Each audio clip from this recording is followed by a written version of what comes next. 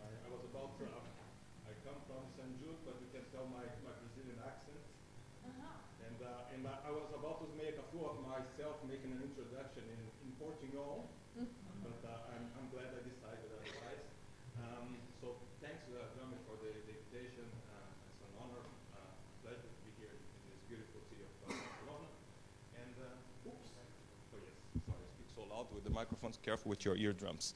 So, so what Jami asked me, it's to present a new clinical trials, what we are doing clinically at St. Jude. Also a little bit of, I'll tell you about the Pediatric Brain Tumor Consortium, but not in details. And I'll tell you about our biologic study. It's not only for autopsies, but most of the tissues obtained at autopsy.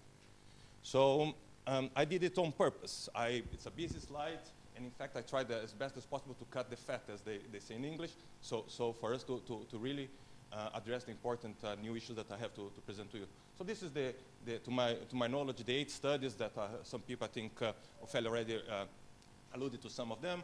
So 63 patients to the best of my knowledge, because some of the studies you can tell that the patients are redundant. Okay, so this is particular samples from Pittsburgh collected over the years. So there are at least, I think, 2 studies where the samples overlap. So what we know is that the P53 gene is mutated in half of these samples. We know that the 17P where P53 is located is lost in close to 60% of the samples. We know that 10Q, this is a study from 1993. Sorry. I keep, we know that 10Q was lost in 43% of cases. This is where only 7 cases analyzed, and P10 mutation was seen in only 1 case. And most recently, there are 2 studies analyzing the protein RNA level, the interleukin-13 receptor alpha-2, ephrin A2, and survivin in patients with diffuse brainstem glioma. That's it. Okay, to the best of my knowledge. And there's another paper that I didn't put, talking about the methodology of proteomics, but that's the knowledge that we have about the biology of diffuse brainstem gliomas in kids. This is, I put briefly, this is, people have already alluded to, this is the work of the Richard Gilbertson as part of the Pediatric Brain Tumor Consortium, 28 samples. And basically, the very short here, he showed as the tumor grade increased, the expression of EGFR also increased. And you see limited number of samples he analyzed EGFR, but it seems that, that in the higher grade tumors it was more common, very limited number of samples. So just to, the rationale, at St. Jude particularly, I'll emphasize during my presentation, we have been trying for the past, I would say, 10 years, trying to work very closely with our neurobiology colleagues, trying to put, to make treatments based on biology. So the other thing we don't know about diffuse brainstem gliomas, but we know that the majority of these tumors at diagnosis, they represent high-grade gliomas. So we know, I don't need to tell you, this is an example of a glioblastoma arising elsewhere. But you see the endovascular proliferation there. And we know the angiogenesis is crucial for these tumors. And we know that the vascular endothelial growth factor and its receptor are among the most important pro-angiogenic pathways. And there, you have heard about trials looking at bevacizumab, and you are aware of the very promising results of the use of bevacizumab in adults.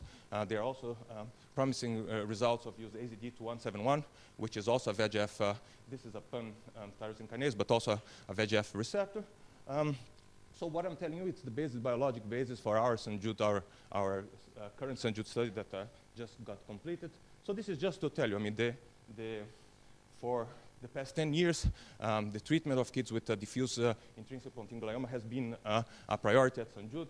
So depends. I use other statistics than Ophelia, but depending on the statistics, it's either 20% or because I calculated 200 patients per year in the United States, but we treated 20 patients last year with DIPGs. And so over the years, we support not only our studies, but also PBTC studies. So this is our phase 1 study, SJBG07, that just got completed. Basically, we use irradiation, everything very conventional. In fact, we went those a little bit lower for, instead of 55.8, we use 54 for convenience of the radiation oncologist. And we use this medication, vandetanib. It's not a medication commercially available. And basically, it's a VEGF receptor 2. It's also a pan-tyrosine kinase, but it's a VEGF receptor 2. It's at higher concentrations. It's also VEGF receptor 3. It's been used in adults, and there's a study in kids, RET inhibitor. It's been used also for thyroid cancer, and it's also an EGFR inhibitor at higher doses. So I told you, I mean, the basis, I mean, basically targeting VEGF receptor 2 and EGFR in these tumors. These are two targets that we believe are important in diffuse intrinsic pontine gliomas. This is just briefly. This is, in fact, this is data from Duke, so I'll be careful presenting this to Shri. But this is basically this is work from Jeremy Rich, published 4 years ago, and basically he looked at preclinical models, both cell lines and xenografts. Interestingly, there were 2 xenografts derived from pediatric patients, so something that we hardly see, and basically to show that.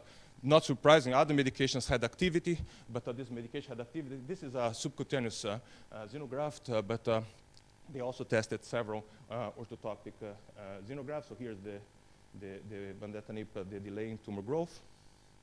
And a second study here. So sorry, I'm going to put all my arrows there since. Basically, to show you, this is another study using.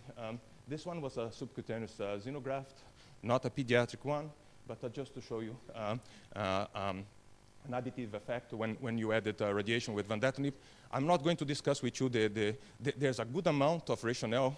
I don't think I need to discuss with this audience about adding a VEGF receptor during irradiation. There's this theory of vessel normalization.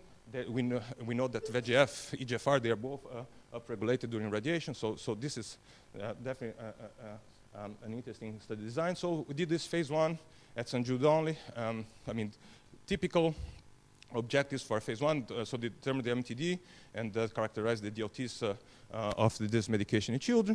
And we had several. We had several secondary objectives that I'm going to just briefly mention to you, okay? Because we are still putting this data together, but we did as a single institution.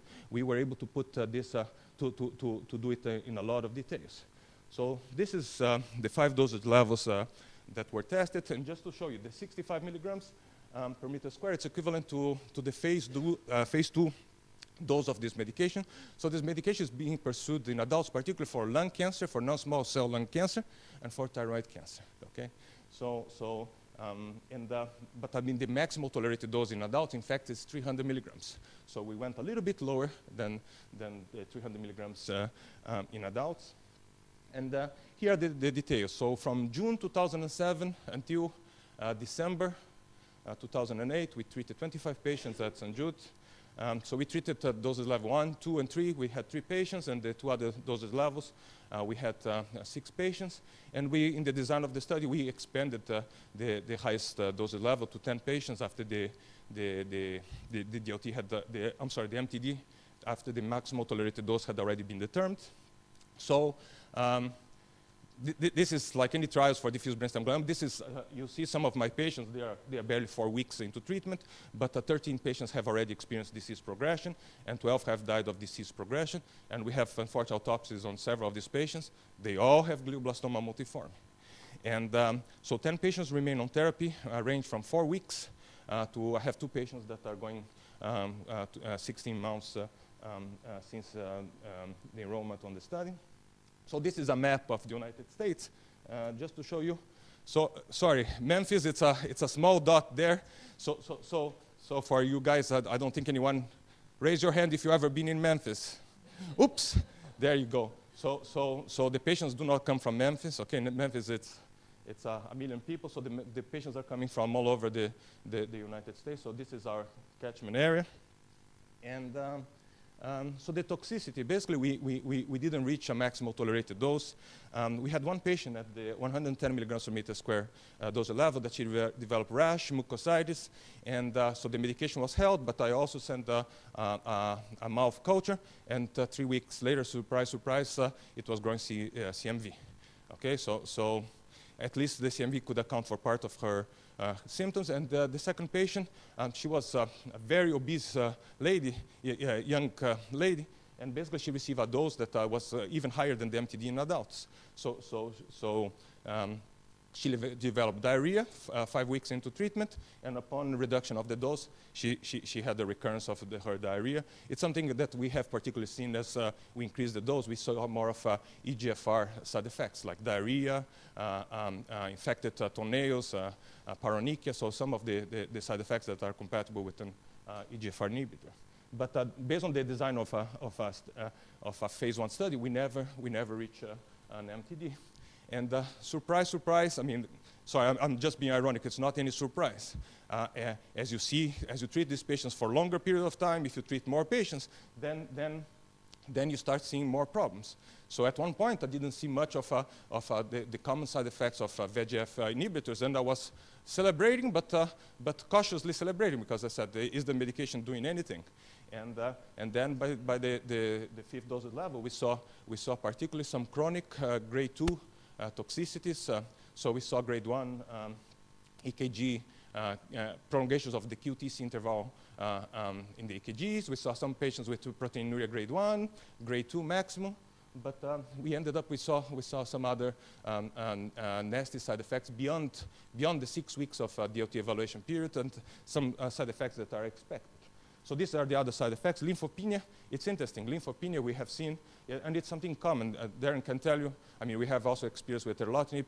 You see lymphopenia with these medications, with these EGFR inhibitors, even without dexamethasone. So all these kids, they need to be on PCP prophylaxis.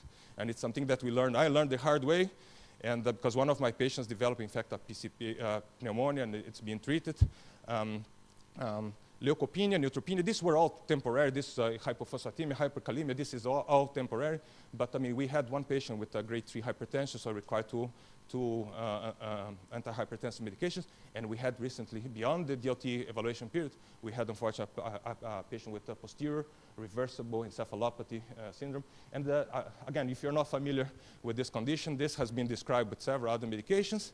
It's described as being reversible, but I can tell you that our patient got really hurt by it. And I know it's described, again, with bevacizumab, with AZD2171, and we saw it. So we have seen more hypertension with this medication that in the dose level 5. So a word of caution there. So we have pharmacokinetics in all patients, and I can tell you the distribution in kids is different than adults. And we have reached levels, very high levels, equivalent to adult levels. We have circulating endothelial cells in 90% of the patients. We have a lot of imaging research, from DTI to susceptibility weighted. We have a lot of, in fact, European colleagues at St. Jude. And so there's a lot of research going on there. I mean, we are doing prospective. We are doing 2 MRIs in the middle of radiation for these kids, I mean, to look for vascular normalization. So there's a lot of research going on there. And we are also prospectively looking at angiogenic factors. So I'm not going to, unless you have any specific questions, I wasn't planning to mention anything about this to you. So this is just an example. See, I don't need to tell you, I think it's already been told, but I tell my patients, one child with diffuse brainstem glioma is different than the other. Okay, the tumor, so that's why we need, I am a firm believer in biopsies, I mean, for this tumor in the future. And I'll tell you, I think the only thing I may differ from other people is the timing. I don't think we are ready now, but I'll tell you our St. Jude philosophy. So this is a 13-year-old, presents to us, in fact, I mean, it's a patient from the New England area with not only a diffuse brainstem glioma, but the tumor, nasty tumor, going all the way here to the left hemisphere. And she had full-blown presentation with a neurogenic bladder. 16 months later, you see her MRI. She had a complete response. As we mentioned, someone already mentioned, the response. I'm not saying that she's cured. It's just, I mean, she's 16 months, so she has beaten a lot of odds there. I mean, she's at high risk of growing back. So although the MTD was not reached, I mean, we are expanding the study now at the second to highest dosage level at 110 milligrams per meter square. And so I started telling a little bit about our future plans. So we have a follow-up study already approved by the pharmaceutical company, where we are going to combine this medication with radiation with another small molecule inhibitor, okay? And this, our hope, my hope is that this will be, the next study will be, the successor study, will be the last blind study that we do at St. Jude. Blind meaning that it will be the last one that we don't do based on biology. And that's the part now well, I'll tell you a little bit about what the PBTC has been doing, and then I'll tell you about the autopsy studies. So the PBTC, this is the Pediatric Brain Tumor Consortium. It's 8 hospitals in the country that do particular phase 1, phase 2 studies. So there are 3 trials that have been done through the Pediatric Brain Tumor Consortium for children with newly diagnosed diffuse brainstem glioma. So this is PBTC06, has already been published. I'll just show you the curve as bad as all the others. And just to show you how interesting. This is, I think there's 1 or 2 patients alive, and this is one of my patients. I swear to you, typical diffuse brainstem glioma. I work her up, was one of my first patients at St. Jude, full-blown findings. We had spectroscopy, you name it. And this is the MRI to show. 5 years later, she has some sequelae of her treatment. But the one thing I point to all my parents of my patients, she never had a complete response or partial response. You still see changes there in flare 5 years later. And she's out and about, as they say in English. So this is PBTC07. So this is, the study has not been published, so limited what I can tell you. More than 50 patients treated. I can tell you that we treated close to 40% of the patients at St. Jude. So this is a combination of radiation and gefitinib.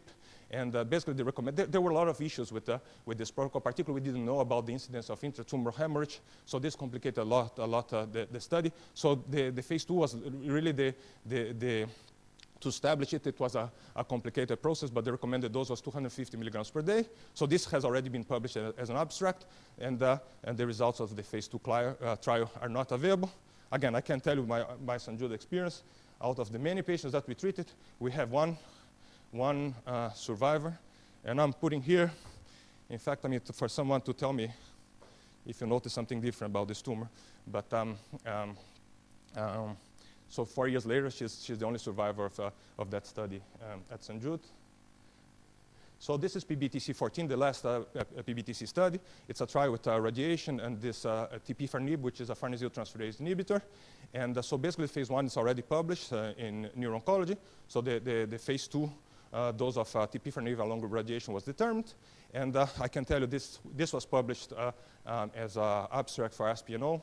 And we treated also a third of the patients, and these are the curves with TP-farnib.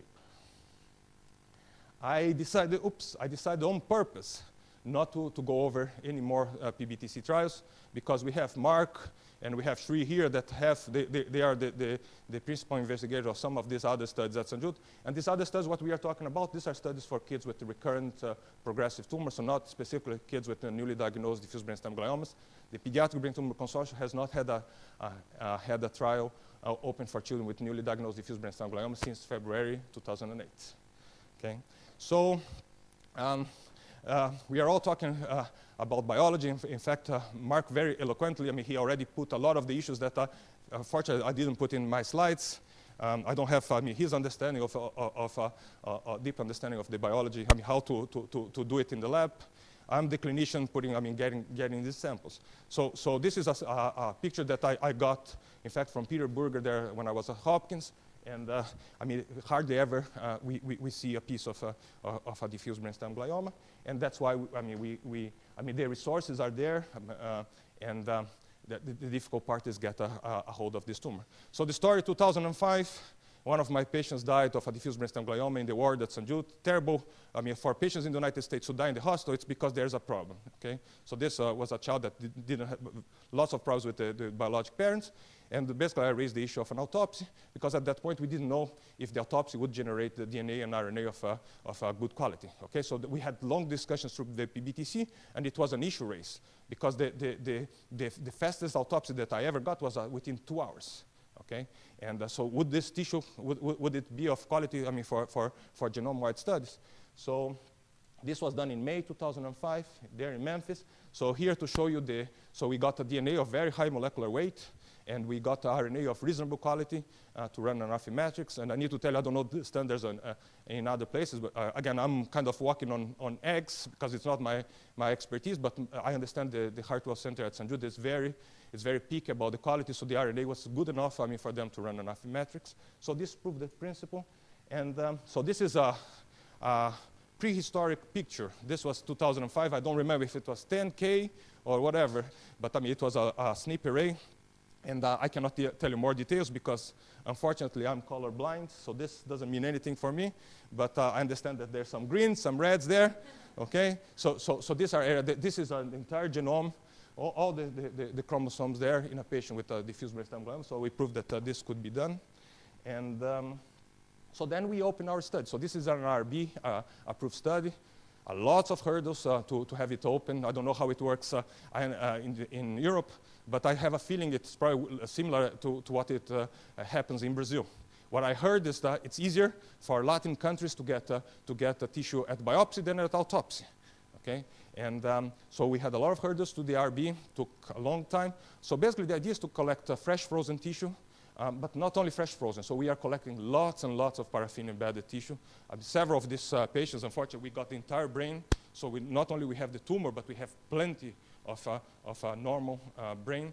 And so the idea is to collect at a biopsy. If for some reason, I mean, the tissue was obtained, and I'll tell you what happened with the cases. And basically, we established to validate the results of genome-wide studies in DNA and RNA. Both at the DNA level via gene sequencing, FISH, RNA with PCR, and protein levels with immunohistochemistry, Western blot. And the other thing very interesting is that we established to get a follow-up from these families. So we didn't think it would be ethical to reach the families that did not consent. So basically, we have reached, I'll show you the families that have consented for the procedure. Different backgrounds, particularly in the United States, is a melting pot. And so different people see how these parents, how the procedure affected their lives and their grieving process. So far, from June 2006 until February 2009, we obtained 26 tumor samples. We have, I think, normal tissue, either blood or particularly we are getting cerebellum as normal tissue. In I think 1 or 2 patients we didn't get normal tissue. All autopsies have been performed in 24. Autopsies has been performed in 24 patients. Tissue diagnosis was obtained at surgery in 3 patients. And I emphasize to you, they all had typical diffuse brainstem gliomas. The first one was a very wealthy family. They came not to St. Jude, they came to our surgeon. They had obtained a different diagnosis elsewhere in the United States, so they were focused on surgery. No one would convince them otherwise, so that's why he had surgery with a typical tumor. We had a patient that bled inside the tumor. Interestingly, her mom had a glioblastoma multiforme. As she bled inside the tumor, I mean, she had an open surgery elsewhere. And the third patient was one of my patients that she had basically a typical glioblastoma. But I mean, we offered stereotactic biopsy, and the family, between the choice of stereotactic and open biopsy, they chose open biopsy. And unfortunately, one of our patients, the only patient that we have ever lost at St. Jude, so he died at diagnosis, and we obtained tissue at diagnosis. And one of the patients, we even got tumor tissue at diagnosis and at the time of progression. So this is the, I'm not going to each, so this is the reach of so this is the half part of the United States. And sorry, this is probably the size of Eastern Europe. Okay, so all the way here from Valdosta, Fort Washington to upstate New York. I mean, basically 4 of the autopsies were done at St. Jude.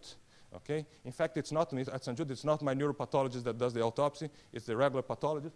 But all the others we were able to set up. Some of them in the best children's hospital in the country. So there were 2 that in fact, Mark's colleague, Dr. Susan Chi, she had 2 of her patients do, but several others in top children's hospitals. Some of them, one of them was done by a medical coroner.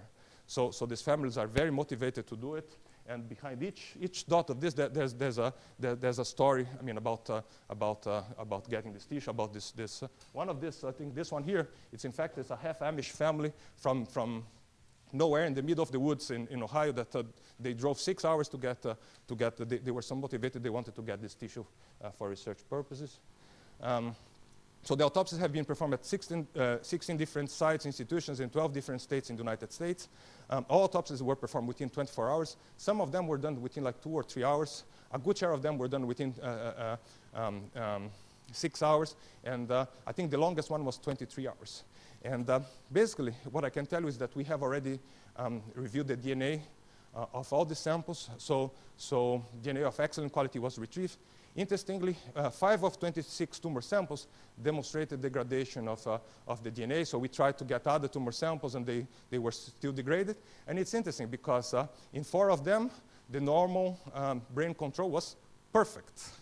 So it's to show it, the issue was not with the collection. The issue was with the tumor. These were so necrotic tumors that so basically there was not good quality DNA to get from this. And one of the patients with one out of 21 patients with normal brain tissue also had degraded DNA. And again, I'm not a lab person, but I spent 1 year at Hopkins doing lab work, and I used to work with 1 microgram of DNA for 1 year. And some of these patients, we got 400 micrograms of DNA. So I joke with people, we could get a postdoc fellow for, not 1, but 400 of them for the next 400 years. So we have a medium between 100 and 200 micrograms of tumor DNA. The RNA, as expected, we saw more degradation. A lot of these patients, these places, they didn't have liquid nitrogen available. A lot of these autopsies, they occur during weekends. And so there were some problems there. But I mean, we got 50% of the samples that had good quality RNA for analysis. This is something very interesting that we are doing. It's basically, I mean, there were some patients that I got the autopsy before the protocol started. There are some outside. In fact, there are I think 6 or 7 patients that either the physician or the families, they approached us. So during weekends, and I mean, basically to give this as a gift of life, as I like to say.